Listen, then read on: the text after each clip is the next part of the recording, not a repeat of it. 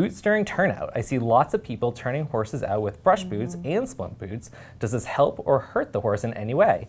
I've heard some people say it will make the horse's legs weaker because they rely on the boots for support. Is there any truth to this? Is there any circumstance where boots would be beneficial during turnout? Go ahead. She's not done yet? No, she's done. That's it. But we had some feedback from the YouTube community comments. So Neam Harity, and if I butcher your name, I'm very sorry. She also said, are boots beneficial for horses to wear during turnout? Because I really want a horse of my own, so I'm learning everything I can. So she's doing her research ahead of time. Yeah. That's it. Now it's my turn. Okay.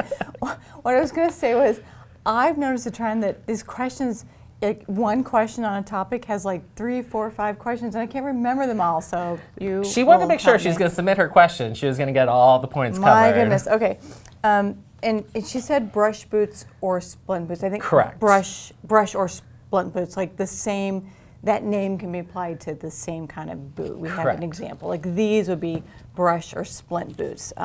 They're pretty simple. They have a strike guard on the inside, and the point of these is that it's to protect against impact injury. So horses that might be knocking one leg against the other, you want to protect the cannon bone, the splint bone, the soft tissues, the tendons and ligaments that run down the back of the leg, the ankles, that tissue from like the knee to the ankle. Yes. Because that's where some horses interfere. Bell boots would be if horses like overreach, so their hind foot comes up and hits the heel of the front foot. So you want to prevent those. I know a lot of horses, they wear those like all the time. Yeah. And then the final would be overuse injuries. And I'm going to give this to you because it's Velcro, and my hair and Velcro don't really mix.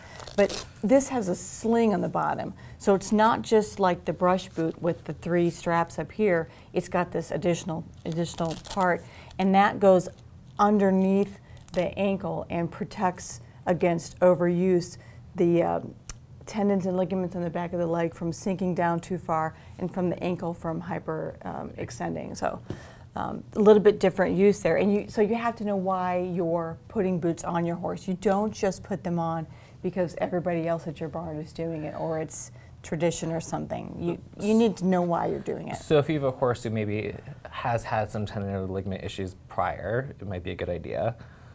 If your horse interferes. Like I have a horse who's so, shall we say, wide that he doesn't interfere, so I've never put boots on him. But now I have a young horse who is, as he grows, he's narrow, he hasn't developed any musculature yet, and so he interferes and overreaches both.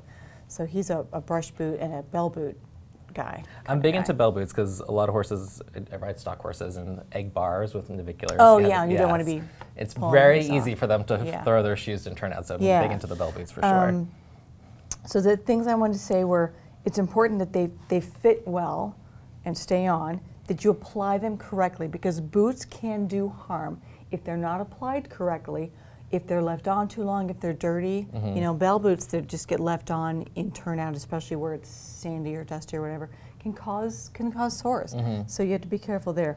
Along those lines, your boots need to be easy to clean. These are super easy to clean. I mean, you just hose them off. They need to be durable. So all these Velcro pieces that we've been showing you, they need to hold up for use, daily use again, again, again. They need to not hold water, and here's an important thing, not trap heat. And that's why I like these Professional's Choice, these new splint or brush boots. They're made of a new kind of fabric that it is good airflow and doesn't hold the heat in like our old-fashioned neoprene did, because there's been some research that says... Velcro for you. Yeah, thank you. I'm not touching that.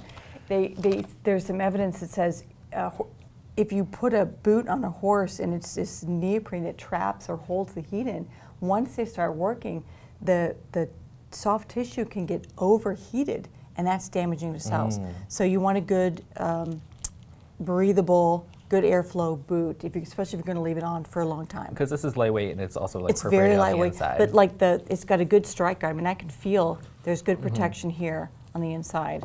So. And then the other thing I was going to say is read reviews when you go online, because we've all got different sized horses and long legs and short legs and fat legs and skinny legs, and if you read the reviews, it'll tell you about the sizing, like is it true to size, or should you order a size larger or smaller than you normally would. It'll tell you about, is it hard to clean, easy to clean, maybe some cleaning tips. But I find the reviews that people write about products to be very, very helpful when I select. And to your point about like the sizing, because if they're too loose, you can get dirt in the inside of them. They can and slip then down and scare horses. Exactly. So luckily we do have at SmartPak free return shipping on sized items. So sometimes that is right. So sometimes what I recommend is order both sizes, see which one fits best, and then just send the other one back to us, and that way you don't have to wait about all this exchanging back and forth. Thank you, that's good. You're welcome. My contribution to this one episode.